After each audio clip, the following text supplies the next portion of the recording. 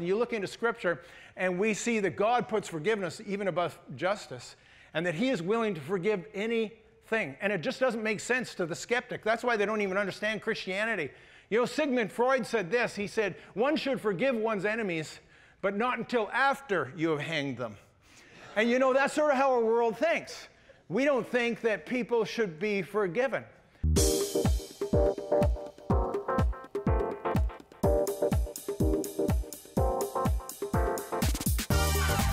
Welcome to Church of the Rock from Winnipeg.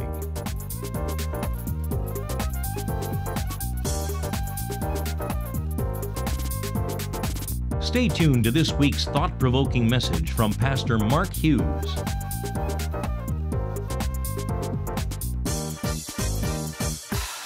So what we've been doing is we've been talking about changing your world through prayer, and we've been looking specifically at the Lord's Prayer.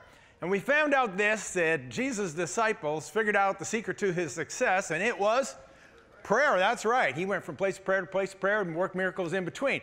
And so we've been looking at this amazing model prayer called the Lord's Prayer. And we've been learning several things, like to whom we pray, the Father in heaven, what we pray for, to how we pray. And today we're going to discover the key to unanswered prayer. Unanswered prayer. Anybody ever experienced that? Anybody? Am I the only one? Oh, a bunch of you experienced that. Good. So this will be good for you. So today we're jumping back into the Lord's Prayer. We're in Matthew chapter 6, and we're going to start at verse 9 today. And it says this, "In this manner, therefore, pray, Our Father in heaven, hallowed be your name. Your kingdom come, your will be done on earth as it is in heaven. Give us this day our daily bread, and forgive us our debts as we forgive our debtors." So that's where we're going to stop today. I mean, Jesus has been on a roll. He's telling us how to pray. And I mean, it's been pretty amazing. I mean, he tells us that we can have a personal relationship with God in heaven, the King of Kings and the Lord of Lords. Then he tells us that we can invoke the kingdom of heaven to come to earth. He tells us that we can access the resources of heaven for earth's needs, and that those needs will be met every single day. And then he goes on and tells us that God will forgive all of our debts, and then he ruins it by telling us we have to forgive other people. Isn't that what's happened here? Now, just so you know, make no mistake about this, these debts that he's going to forgive have nothing to do with your car loan or your mortgage. Just in case you've been praying that way, this is not what it's talking about. These are your moral debts. These are your sins. Forgive us our sins as we forgive those who sin against us. Or most of us remember it this way, because it's the old English way of saying this prayer. Forgive us our trespasses, as we forgive those who trespass against us. That's how we prayed all the way through school. But my very favorite version of this line is from the Suzie version. Do you know the Suzie version? She was a 5-year-old that tried to pray this prayer, and it went like this: "Forgive us our trash baskets, as we forgive those who put trash in our baskets." Let me tell you something about that. I think it's more theologically correct than almost anything. And I think that really, she really got it. She kind of messed up the words, but she got the essence of it. Is that really what every one of us has in life, if we think about it, is we have a trash basket full of life's garbage. And what we really need to do is allow God to empty that trash basket. But see, here's what we do. I think what we do is we set these things aside, and we say, I'm never going to touch that again. And then what we do is we go rooting around the trash basket and pull it out again. You know what I'm talking about, don't you? Let me give you the computer analogy. You'll all understand this. You've probably forgotten this, but in the early days of the desktop, they had this little garbage can in the corner, and it was called the trash bin. And here's a picture of it. And it was, just up in the corner, and when you had a file you wanted to get rid of, you just sort of dumped it, dragged it over, and put it in the trash. But somewhere along the line, they changed the name of that. Did you notice? What's it called now? Yeah, that's right. It's the recycle bin, because we're more environmentally conscious now. And so we're not going to pollute the environment with our deleted files. And so we put them in recycling, not in the trash. But for the most part, it still amounts to the same thing. And here's what happens. When you drag a file over and dump it in the bin, it's gone forever, right? No, see, you're all smart enough to know that it's not gone forever. You can go back there and it's still in the trash bin. And what you have to do, if you want it to be gone forever, what do you have to do? You have to delete or empty the bin. And see, this is what we do. I think it's so true, is we have sins in our life. We have things in our life. I don't want to gossip anymore. I don't want to criticize anymore. I don't want to overeat anymore. I don't want to, take those pills anymore. We have all these things we don't want to do. And so we say, well, I'm going to set it aside, and I'm never going to touch it again. And then the next thing you know, you're rooting around in that trash bin to pull that thing out. You know what I'm talking about, don't you? And when he says he will forgive you your trespasses or your sins or your moral debts, he's saying, I'm going to empty that bin. I'm going to get rid of that bin and wipe it away and separate your sins as far as the east is from the west. That's a pretty good promise. Jesus says this, when you pray, one of the things you say is, forgive us our trespasses or forgive us our sins. And the scripture tells us, 1 John 1:9, that if we will confess our sin, he is faithful and just to forgive us of all of our sins and to cleanse us of all of our unrighteousness. Did you catch that? All your sins, all your unrighteousness. There is nothing that God will not forgive. Am I right about that? Will he forgive you of lying, cheating, stealing, murder? Even murder? He'll forgive you murder? Oh, well, it's true. You look into Scripture, you find at least 2 guys that were forgiven of murder. We have King David, he murdered. We got Paul the Apostle, he murdered.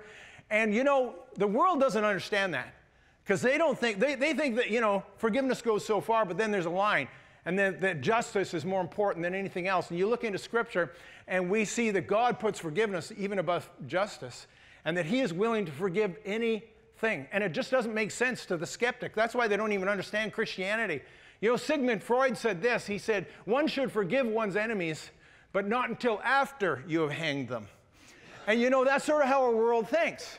We don't think that people should be forgiven. And let me explain, it's real simple, but let me explain it anyway. The difference between justice and forgiveness. See, justice is getting what you deserve, and forgiveness is not getting what you deserve. There's a big difference, but what we're going to discover today is that forgiveness is actually more powerful than justice. And that's why James tells us this. He says, mercy triumphs over justice. There's really nothing more powerful in our lives than this thing called forgiveness. Jesus doesn't tell us to pray for justice. He tells us to pray for forgiveness. And there's something about it that we need to get a hold of. And I don't want you to think for a moment that just because it's forgiveness is easy, which it is. All you have to do is ask. That's all you have to do. I don't want you to think just because it's easy, it's cheap, because it's not cheap. It came at the highest price, more high than anything else in this universe ever. The price that Jesus paid on the cross for your sin is incalculable. We will never comprehend this side of heaven what Jesus paid for your sin to take it away so you could confess it and you could be cleansed and your trash basket could be emptied. And that is why the song that we sing in this church by Michael W. Smith goes like this. I'll never know how much it cost to see my sin upon the cross. See, all sin of all mankind, past, present, and future, every man, woman, or child that ever lived was on Jesus for those few hours. The price that Jesus paid, we will never truly know and never truly understand. And that's why when Jesus was in the Garden of Gethsemane, he actually didn't really want to go through with it, did he? He didn't really want to. I mean, he begged God. He said, if it is at all possible, take this cup from me, because he knew what he was getting into. And then he said, nevertheless, not my will, but yours be done. And Jesus went to the cross so you could have this thing called forgiveness. So I think most of us know that we need to confess our sin, and there's no sin that won't be forgiven. But here's the part many of us don't know, is that when we don't confess our sin, if we have unconfessed, lingering sin that we have regarded and kept in our heart, then it affects drastically and dramatically our prayer life. And in fact, it is the #1 cause of an unanswered prayer. And I want to show it to you from Scripture because some of you aren't going to believe it unless you see it in black and white. And here's where it is. First one is in Isaiah 59, verse 2. And it says, but your iniquities have separated you from your God, and your sins have hidden his face from you. Here it is, so that he will not hear. Did you hear that? Our sin prevents him from even hearing our prayers. And unless you think that's a one-off, Psalm 66, verse 18 says, if I regard iniquity in my heart, the Lord will not hear. So here's the whole key to this, is that what happens is we have this unconfessed sin in our life, almost every one of us, and we don't know why God's not listening to our prayer. And it says, it's not that he won't answer the prayer, it's that he doesn't even hear it. Because what we have done is we have hindered access to heaven through unconfessed sins. He's willingly able to take all your sin away from you, but if you abide it in your heart, if you regard it in your heart, if you hold on to it, if you're digging around in the trash basket and never emptying that, then what happens is God just turns his deaf ear to you. And you know what? As every parent in this room, we should understand this. If you have some kid and he's a real stinker, a real rotter, and he's just, always, giving it and yelling and screaming and cursing and misbehaving, and at the same time he's doing all that, asking you to take him out for ice cream? Are you taking him out for ice cream? No, not only are you not taking him out for ice cream, you're not even listening to his request. You're not even going to indulge him in answer, are you? Why would you? Until he starts to behave a little better, you're not even going to listen to him. And that's the same thing. He's a father, and we're going to act a certain way, and we think we can live like the devil and then pray for God for all these things. And he says, no, I'm not listening to you until you come to me. You don't have to be perfect. You don't have to. It's not a reward for good behavior, but it's a matter of dealing with the bad behavior and bringing it towards me. And God will deal with it. It's a great deal. Best deal of all history. So the first part of this equation is that if we don't confess our sin, then he's not even hearing us. But you know what? We're not done here yet. Because the next part of this, he says, forgive us our sin as we forgive those who sin against us. Did you catch the proviso that we get our sins forgiven the same way we forgive others? And if you don't think those two are connected, then I suggest we read the next verses. Jesus goes through the whole Lord's Prayer, and this is the only one item that he reiterates and he explains and expands so that you make no mistake about it. And it's in verse 14 and 15. We'll go there in Matthew 6, and this is what it says. He says, for if you forgive men their trespasses, your heavenly Father will also forgive you. But if you do not forgive men their trespasses, neither will your Father forgive your trespasses. Did you hear that? That this is a proviso. He's not going to forgive you unless you forgive others. Now, he's the one who starts it, but he says, look, I'm going to forgive you, but you have to extend that same forgiveness to other people, and if you won't do that, then I won't forgive you. Now, you see how it's a problem? If we don't forgive others, then God doesn't forgive us, and if we're not forgiven, then he won't hear our prayer. So do you see the problem here? The greatest hindrance to unanswered prayer is unconfessed sin and the offenses that we hold towards other people. And compound that with the fact that we live today in the most offended, hypersensitive culture that there ever was. Have you noticed? People are offended about everything. People think it's some sort of badge of honor to hold a grudge or be offended with somebody. And you see people all the time, I'm offended by that remark. I deserve an apology. You need to apologize to me and to everybody else. And everybody's going on and on and on about how they demand an apology. I mean, it's just so ridiculous. And I don't know if you know this about me. I'm sort of outspoken. You probably haven't noticed that. And as a consequence for that, I get letters and calls every single week from people who are offended. And they're offended and they're demanding a public apology.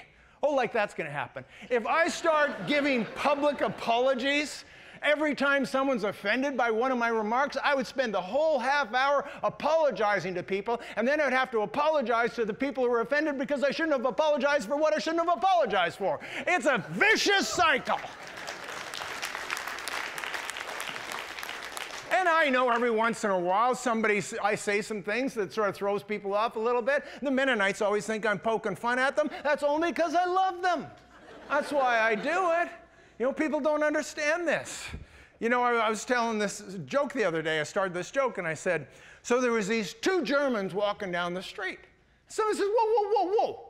Pastor Mark, does every one of your jokes always have to have some sort of racial overtones? Why can't it just be two people walking down the street? Two men. I said, okay, we'll go there. I said, so these two men are walking down the street, Hans and Wolfgang.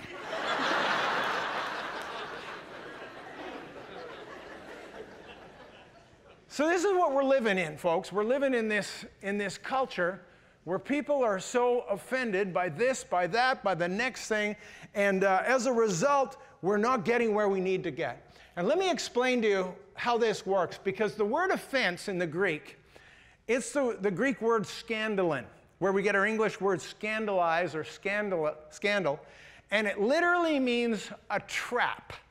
And if you can imagine a bear trap or an animal trap, and what happens when we get offended with somebody, we are stepping into the trap. And we think we're putting the other person in bondage. I got news for you. You're putting yourself in bondage. And that's what offense does. When we hold offenses towards other people, we're the one who gets punished with it. A lot of times they go merrily on their way. They don't even know you've got a problem with them. And meanwhile, you're all bent out of shape about something, and you're the one who stepped in the trap.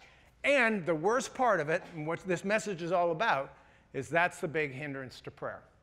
So let me tell you a story about this. So we were doing one of our Tuesday night meetings where we're praying for people and whatnot.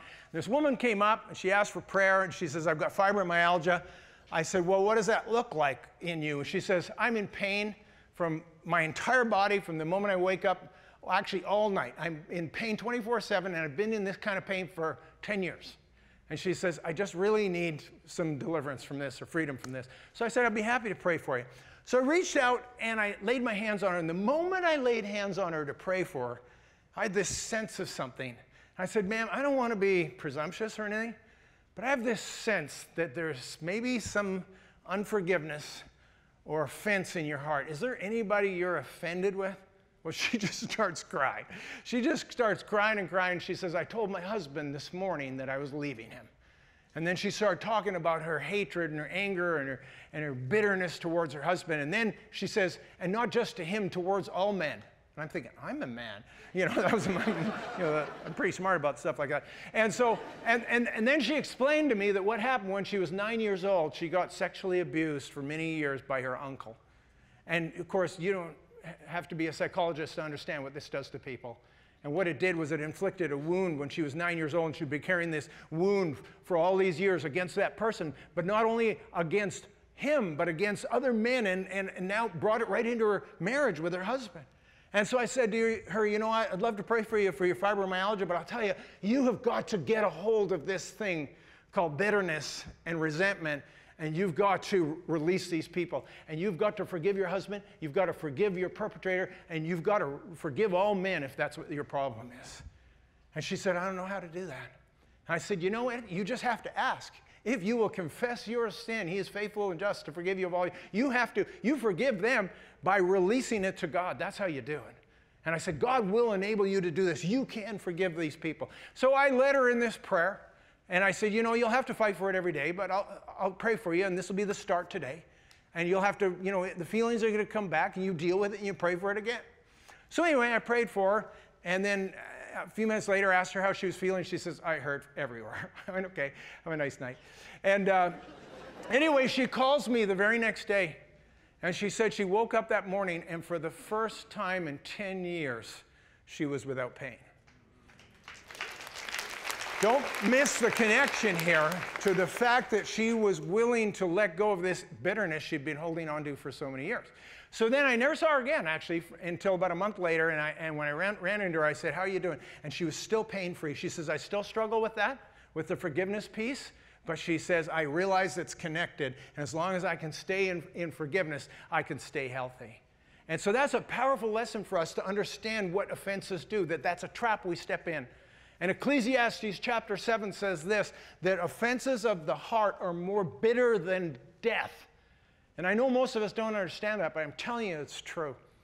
And I want to tell you a little homegrown story. It's a tragic story. You'll all know this story. It happened in 1984 right in our city, and every Winnipegger knows this story. It's the story of Candace Dirksen, 13-year-old schoolgirl. Here's a picture of her. Unfortunately, one of the most famous pictures in Winnipeg history is this picture of Candace at 13. And she was coming home from school and never came home one day. And she was missing for 6.5 weeks. And finally, after 6.5 weeks with no sign, imagine the grief the parents were dealing with for that 6.5 weeks. And then they found her in an abandoned shack not far from her home, dead, bound, hands and feet. And it was just such a shock. And the parents, whom many of you would recognize this name, Cliff and Wilma Dirksen, here's a more recent picture of them, they got this tragic news that their daughter had been found dead that day.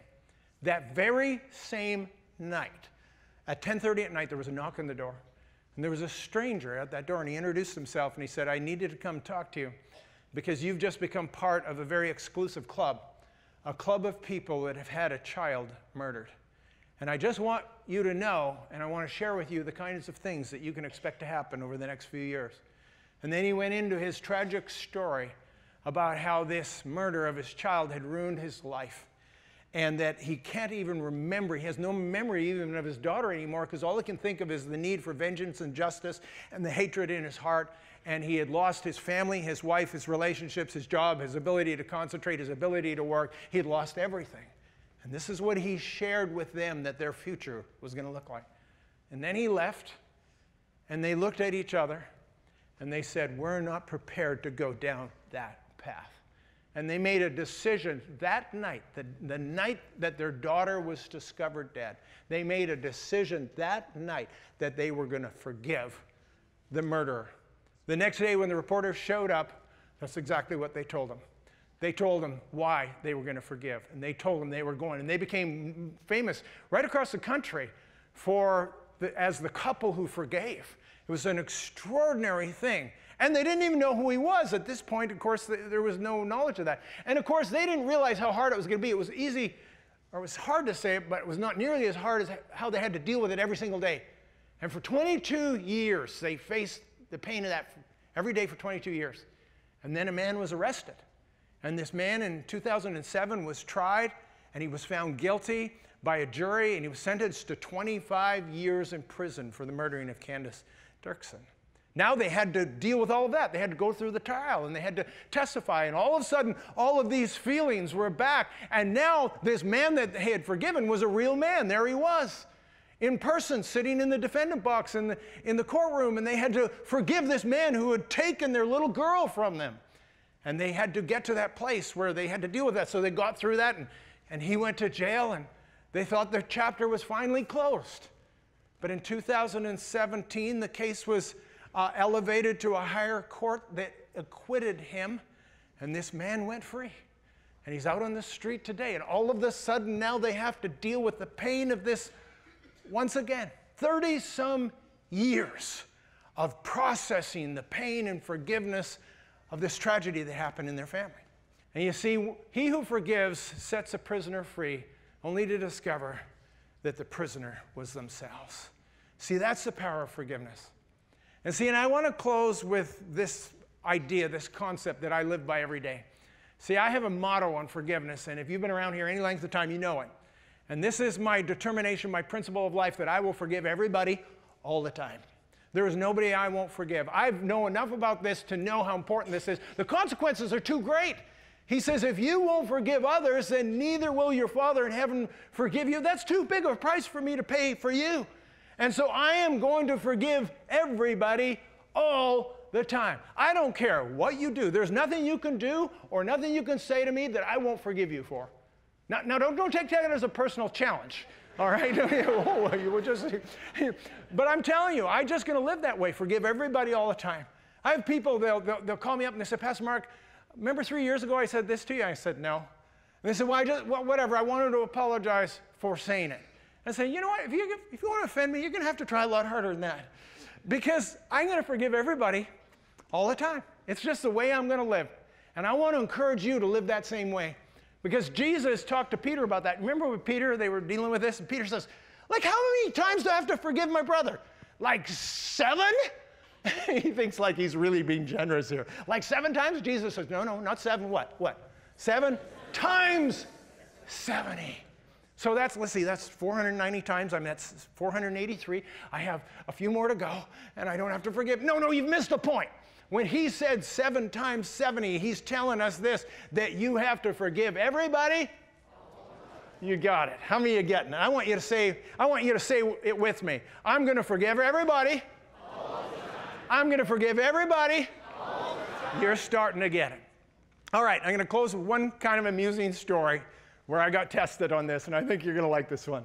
So a few months ago, we're having this pastor's meeting right here at the church. We're in the theater down there. And we're having this meeting, and the subject that particular day is forgiveness. My sweet spot, right? And so we're having this conversation about and praying about forgiveness. And the leader of that meeting says, now, this is what we're going to do in this next few minutes. we are going to all pray together in groups, and we're going to ask the Lord this single question: Lord, do I have an offense against another human person? I want you to reveal it to me. And so we're going to pray, because I know every one of you has an offense. You have somebody you need to forgive. So we're going to ask the Lord to reveal that person to us. So we're praying in these groups. We're all asking this question. I'm getting nervous for when it comes around to me, because I'm getting nothing, right? Because I'm thinking to myself, I don't have anybody. I have short accounts. I forgive everybody. How often? All the time. I forgive everybody all the time. So I came up with nothing. And so when they said, Mark, do you have someone you have to deal with? I said, well, you know, I have lots of problems in life, but this isn't one of them, because I forgive everybody all the time. Woohoo! You know, and I'm all, you know, kind of a little self-righteous about this, that I have no one that I can think of, and the Lord's not revealing it to me, so I'm feeling pretty good. So then immediately after this pastor's gathering, some of the pastors went out for lunch. I went out with them. I ended up at this table with 4 other guys, so there's 5 of us at this table. And the menu comes around. It's the lunch menu, and the lunch special is $10. And so there's several options. So I picked this lunch special, and I was the first one to order. And after I ordered, I turned to these other guys, and I said, by the way, guys, I'm buying. And as soon as I said that, 2 of the guys put away the lunch menu and pulled out the dinner menu. I am not joking. They put it away. I saw them do it. They put down the lunch menu, and they've opened up the dinner menu. And I'm thinking, seriously? What just happened here? I offered to pay for lunch, and these guys pull out the dinner menu? Now, I was in a conversation, so I wasn't really paying attention to what they ordered. And then the food came. And there I was sitting with my little $10 special. It was a half a sandwich and a half a bowl of soup. And that was my $10 lunch special. And these 2 guys, one on either side of me, you ready for this? They had both ordered the 2 most expensive things on the menu. The one had the steak and potatoes and all the fixings, and his plate was like this. The guy on the other side of me, he ordered the chicken and the ribs, and his plate was like this. We were having lunch. It was 11:30 in the morning, and he had more food than I could eat in a week. And I'm thinking, what? What did these guys do? And I mean, there was so much food they could barely eat it. And the one guy's sitting there eating his ribs. I can't even talk. He barely got through his food. He's eating his food there, and I felt, and then I'm just being honest with you, and I felt this offense rising up in me. And I think, did these guys just take advantage of the fact that I'm buying lunch? How many of you are tracking with me? Is this just me that thinks like this? Thank you. A few of you are going, you get this. So this is rising up in my heart like this, and then all of a sudden it dawned on me, this is a test. This is a test. Do I really forgive everybody all the time? Is there really nobody in this world that I have to forgive? Now I have 2 guys right here in front of me that I can practice what I preach. And in that moment I thought, I really need to let this go. And it's not just a matter of forgiving them, it's a matter of finding joy. And then I thought, you know what? I am going to joyfully and generously buy these guys lunch. Never mind that the $50 lunch just turned into $110. I'm thrilled to do it. And I really had to release this, because I thought, I'm not going to let this offense grab me, because it's going to kill me. These guys are happy as clams. I'm the guy who's going to be sore about it, right? So by the time I got home and I'm telling Kathy the story, I'm laughing my head off. And I said, I feel like the Lord was testing me, and I feel like I passed the test. And then the more I thought about it, here's what dawned on me. I thought, you know, those 2 guys, they had just been in this building for the very first time. And they saw this $2 million addition that we had put on there. And then I took them out for lunch and offered to buy. In their minds, I got more money than Donald Trump. They don't know I'm a cheapskate. How are they supposed to know that? And so instead of being insulted, I should have been complimented, that they understood my magnanimous and generous nature, and that we will celebrate together this considerable largesse that I live in. That's what was going on in that moment, because I learned how to forgive everybody all the time. And if we begin to live like that, I'm telling you, you'll have more answered prayers than you're going to know what to do with. Let's stand together, shall we? If you'd like a booklet to help you understand more about God's gift of forgiveness and reconciliation through Jesus Christ, please contact us, and we'd be happy to send you a free copy of the Book of Hope. Visit our website at www.churchoftherock.ca. Thank you for watching, and God bless you.